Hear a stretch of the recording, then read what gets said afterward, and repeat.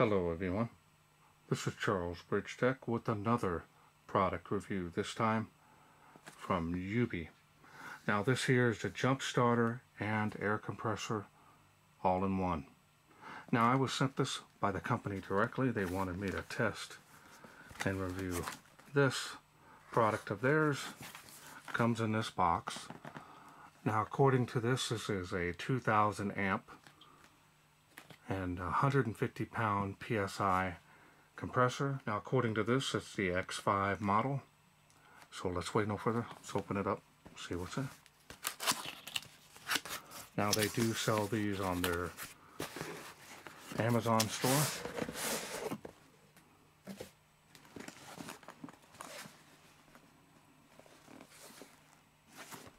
Nice molded case here. It does have some flexibility to it. I really like them when they come in their own case, so you can easily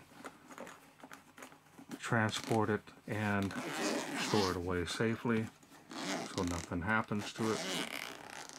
This is a complete kit, so it comes with everything you need.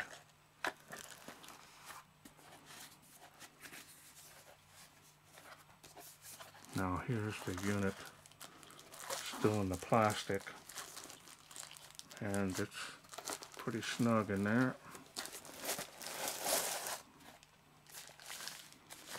Take that out in just a minute. Let's go over this other stuff here.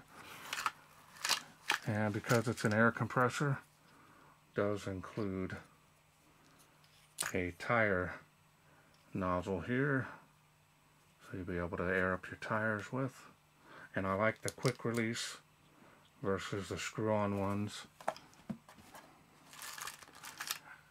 The USB Type-C charging cable. Here's the additional adapters, so if you want to air up a basketball or maybe an inner tube of some sort or a blow-up item.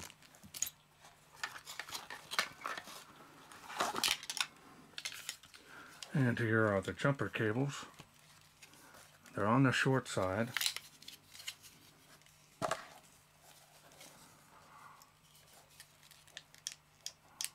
Clips feel pretty good.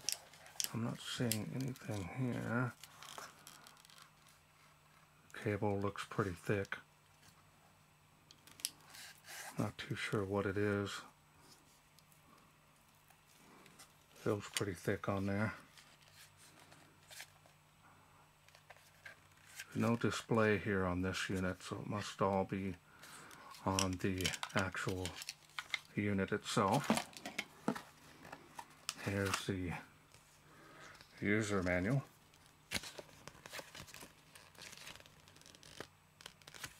Now according to their website or to their Amazon page, it recommends to not run it more than 8 minutes at a time. So if we do, to shut it off for a few minutes to let it cool off, which is pretty standard on these portable units. Nice case, it is padded here. Got a liner on the inside, padded. Little storage pouch here. Definitely something that I would be using myself. I really like having these air compressors in my vehicle, especially when you're just topping off your tires. Really saves you from having to go to the gas station. You can just pull over and do it yourself, or do it at your house. There's the unit.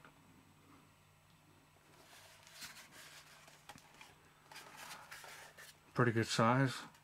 It's got some weight to it. Take a look here at the specs there on the bottom.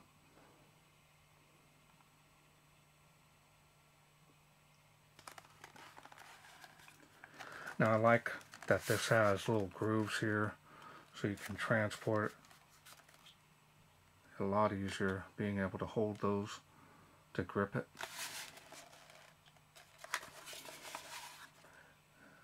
There's the charging output port, so you use it as a power bank.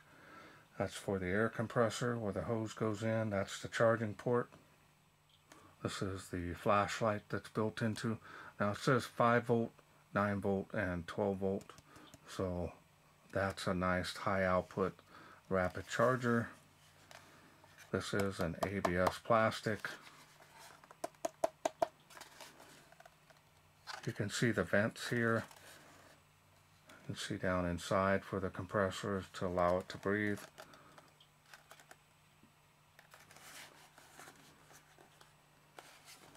See some more here on the other side. A vent area. I'm not seeing any kind of feet or anything here on the bottom. That way when you set it down, it wouldn't be vibrating all around. Maybe something you could add on there yourself. Here's the port for your jumper cables. Goes in there.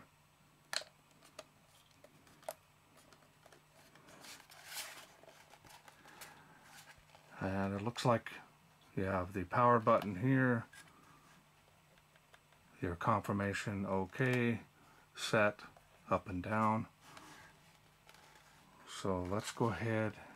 I don't see no toggle switch or anything on here, so let's go ahead and turn it on. Wow, that is a large display on there. Shows it's fully charged right out of the box.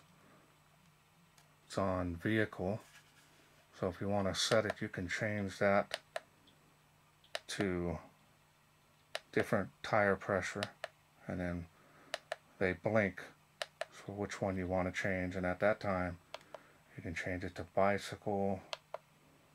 That's bicycle, and it shows a basketball there, car, motorcycle, bicycle, and your sport equipment there. So you can set this PSI. You can change it to whatever you use in your country. I'm going to use it on PSI.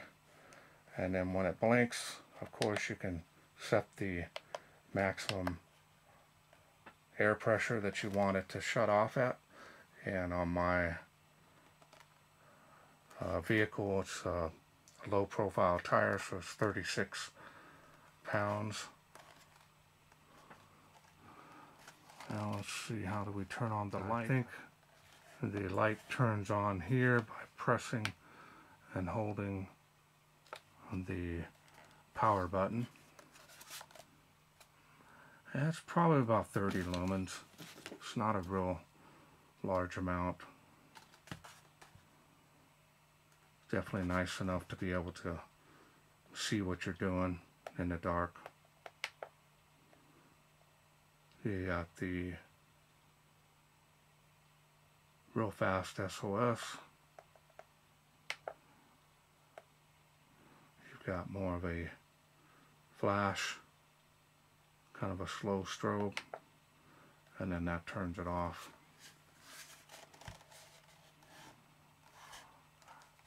Alright, well now let's go ahead and see if we can turn on the air compressor here.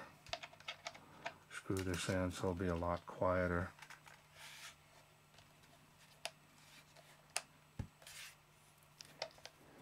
Now I wish that these things had like a screw, like a bolt area here where you could just screw it in without having to turn the whole, you know, hose here without hitting my camera. It's a lot easier when you're doing it without having to worry about hitting. There we go. Feels pretty tight. Now that we have that on there, let's go ahead and turn it back on. And it's blinking 36. That's what we want it on. Now you're going to press and hold OK. It's going to come on pretty loud.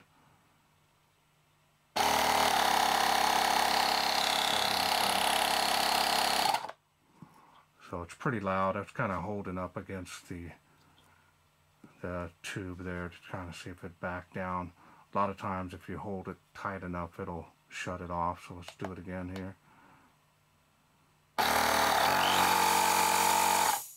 Yeah, so that's shut off. So that's nice. So it's going to be pretty accurate in shutting off when the right amount of tire pressure that you have programmed is achieved. Nice. So now we're going to go ahead and shut it off. Take all this out here. So that's pretty easy to operate this. Let me go ahead and just do it this way. It's a lot easier. This is the way I do it when I'm not trying to hit my camera.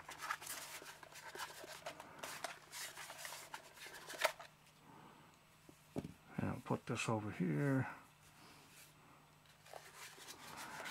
Now the jumper cables, of course, you're going to plug those in and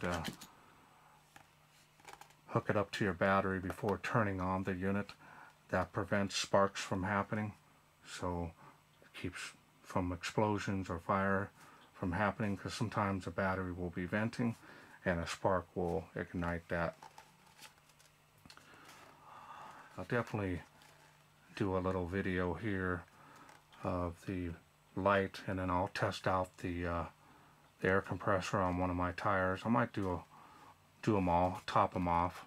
So let's go ahead and head out there. We'll do the flashlight here that's built into it and see how that does, and then we'll take it outside and do a test on the tires on my vehicle, and we'll bring it in for final thoughts.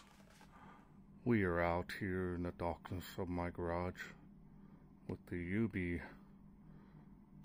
air compressor jump starter all-in-one. We're going to go ahead and turn on the flashlight here. So it's going to provide you some basic light output here. It's not a lot. It is a little on the weak side, but does pretty good. Especially if you have no light at all, this will do pretty good for most people. Especially changing a tire or airing up a tire, you can have this on at the same time. Not going to hurt it.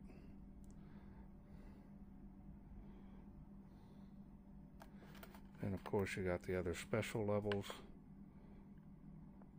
SOS. You have a regular, very slow strobe. And that's it. Okay, we're going to do a demonstration of this UIBI jump starter air compressor. Let's go ahead and get started here.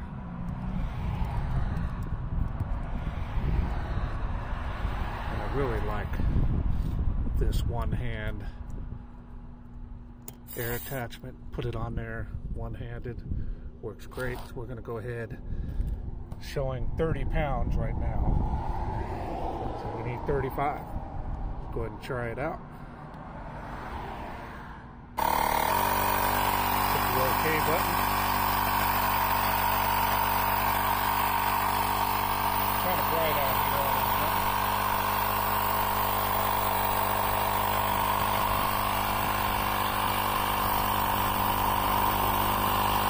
Going 33 now.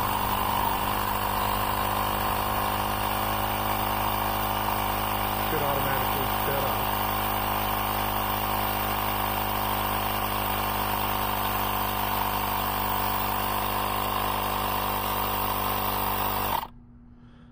And there we are.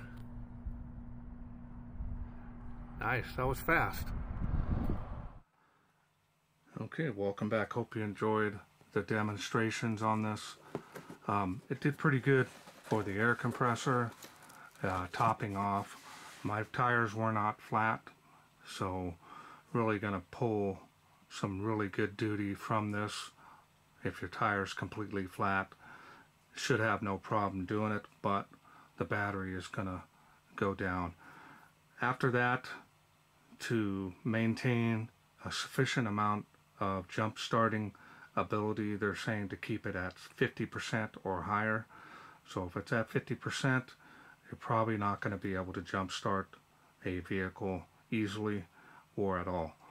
So anything above that, so you definitely want to keep this charged off. It's good idea to check it every 3 months or so. I do it every 2 months.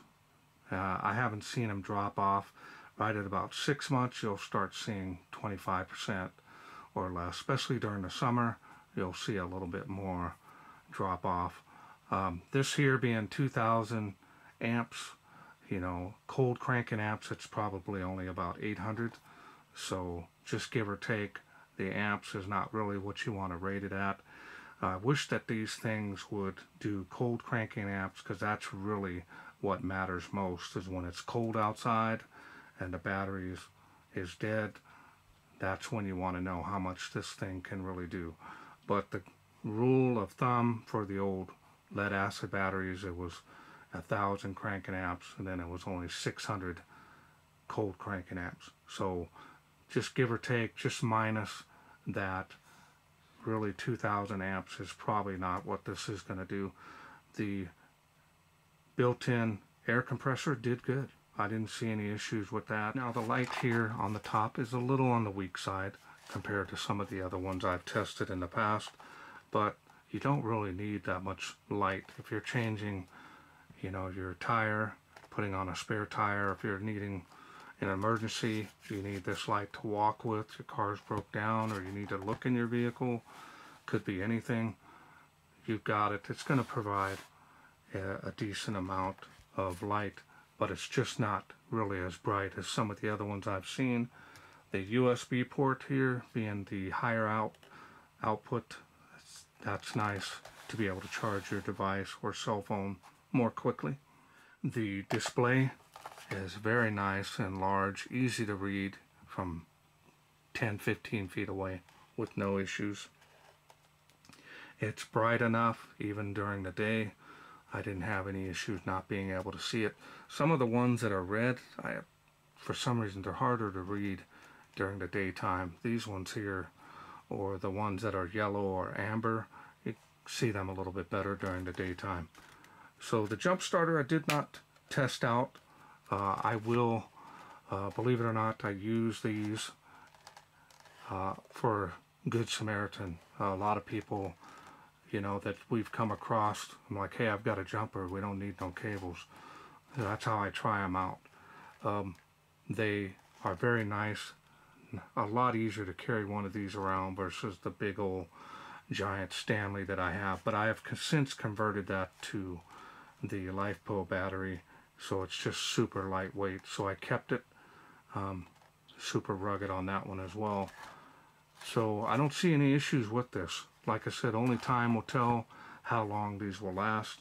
The lithium batteries are way better to have than the lead acid batteries, because they just generally, unless you're charging them all the time, they're just not going to keep the life for longer than 2 or 3 years at the max. So these here last a lot longer. Lithium cells have been I've been working with them since 2005, so it's nice to see them coming out with this technology.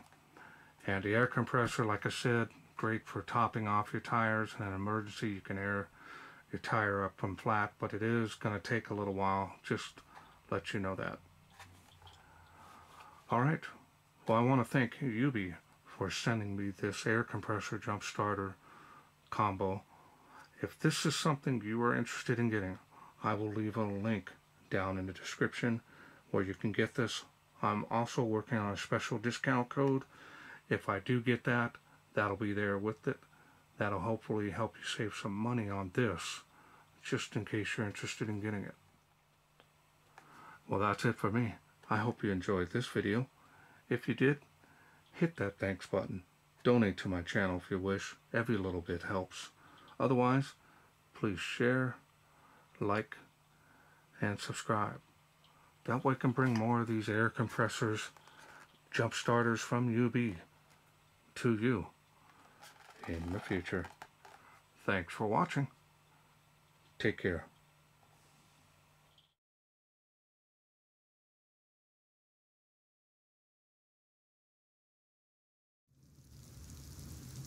Well, let's take this outside, see how it does in the wilderness.